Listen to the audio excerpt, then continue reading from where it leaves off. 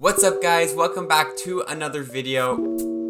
No, skip the intro. Let's get right into it. So you might be wondering what tool I'm talking about. Well, I'm simply talking about an assets folder. A folder of all your images, photos, videos, things that you use commonly. First, let's talk about why this is gonna speed up your workflow, and then I'm gonna talk to you guys how to build your own. Number one, so why should you have an assets folder? Oh, I like this chair. Number one, it cuts out time in your editing. When you have to go quickly to Google search, to YouTube search, sound effects, music, video files, green screens. When you have to do that repeatedly, it's really adding up your editing time because you're not doing it all in one go. But if you have this one folder on your desktop, on your cloud, wherever you want to keep it, and you could quickly just access it, then you don't have to repeatedly go and find the things that you use over and over again. Like for example, on YouTube, I have a channel intro that I'm not always just going and looking into my hard drive to find it. I have it in my assets folder. So if I ever need to just throw in my channel intro, I can just quickly grab it, import it into the project, and put it in. Number two, it's a build over time kind of system. So obviously at the start, you're gonna have your basic things,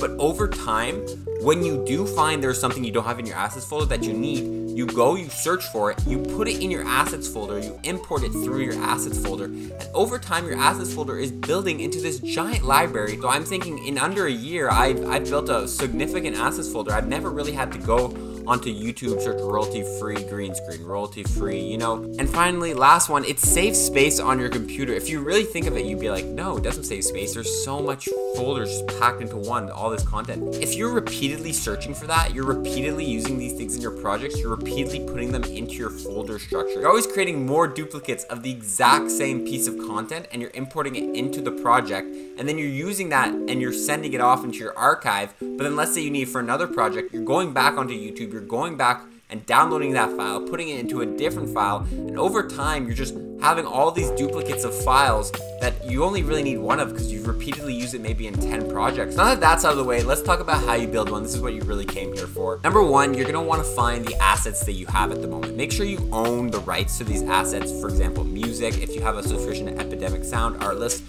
you can download a bunch of songs and then put those in your assets folder. If you have video files, one assets folder I have is a lot of drone footage I have. So if I ever want to just throw in some nice drone footage, it's right there. Also just like channel intros, sound effects I use often, like in YouTube videos, I always use this pop sound, for example, like pop.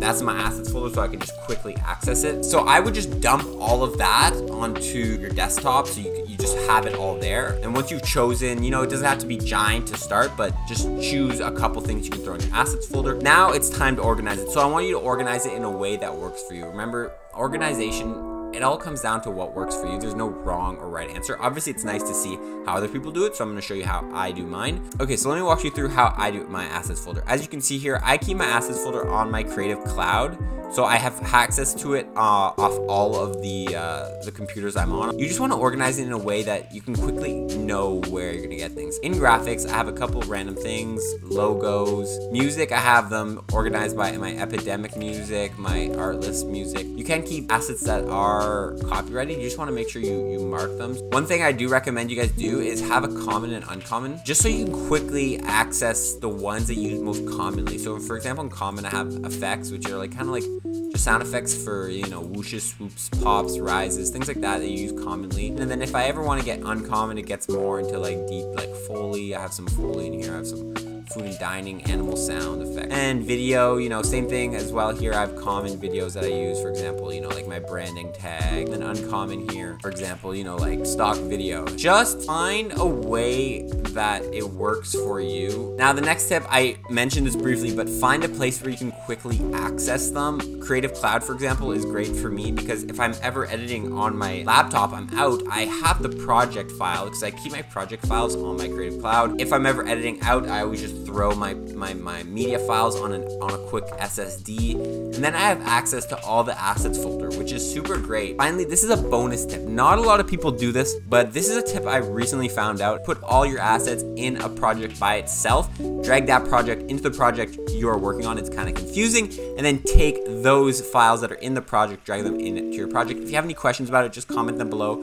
Send me a DM on Instagram. I can answer any questions. Question of the day for you guys: do you have an assets folder? Have you you ever used an assets folder? And if so, what type of system? And if not, you know, just comment how you're doing today. I would love to know how you guys are doing today. Hope you guys enjoyed that video. Before I wrap it up, I want to let you guys know about these blue light glasses. I am not sponsored by them by any means, but I do think it is recommended for editors to get this. Pretty much what it does is blocks the blue rays that cause stress on your eyes for editing for long periods of time.